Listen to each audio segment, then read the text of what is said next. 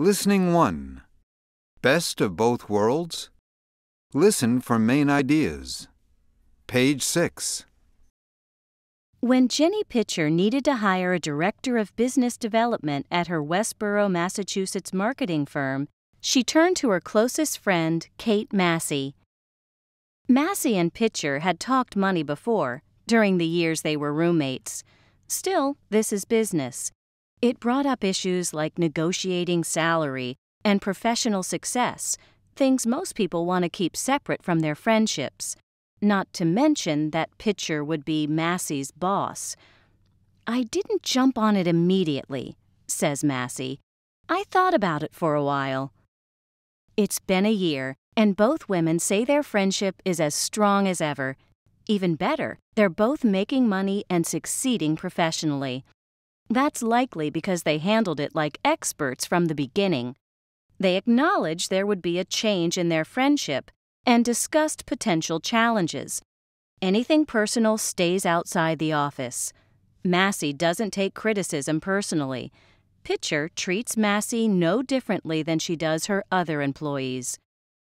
Pitcher and Massey exemplify the best aspects of working with friends.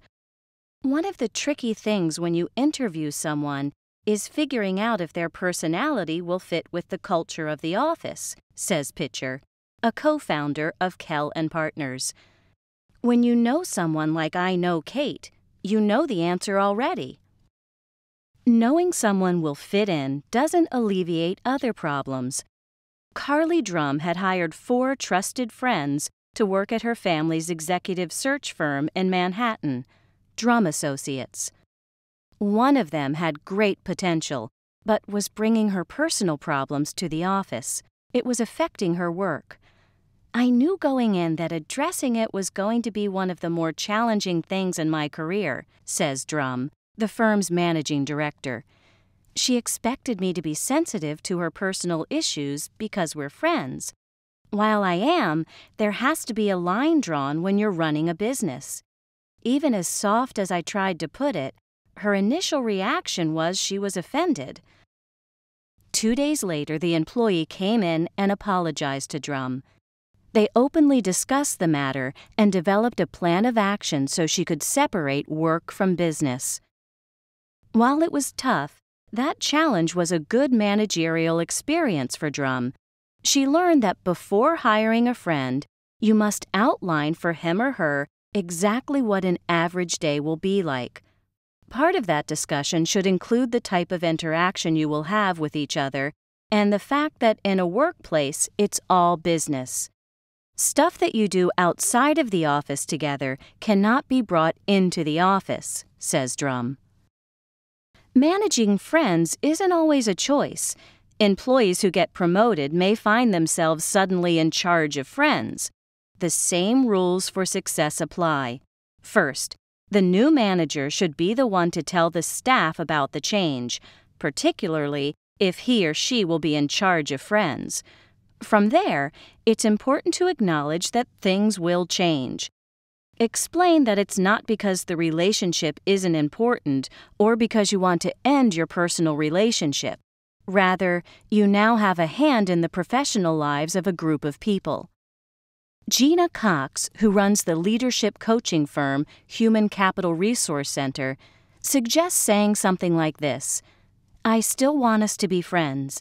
Can you support me and know that what happens at work doesn't have anything to do with you or our relationship?"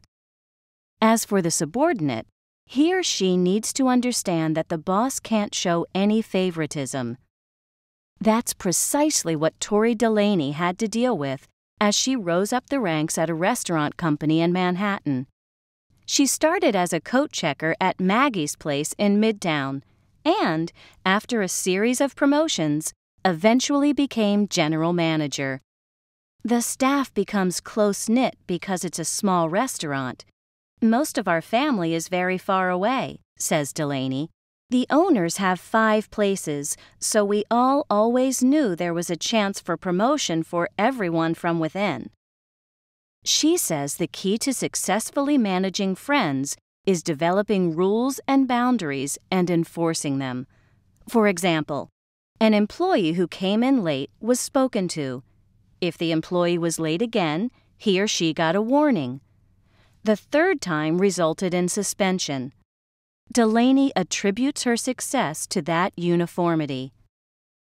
If there's no structure, your whole team falls apart, she says. She must be doing something right. She's a co-owner of a restaurant with the owners of Maggie's Place.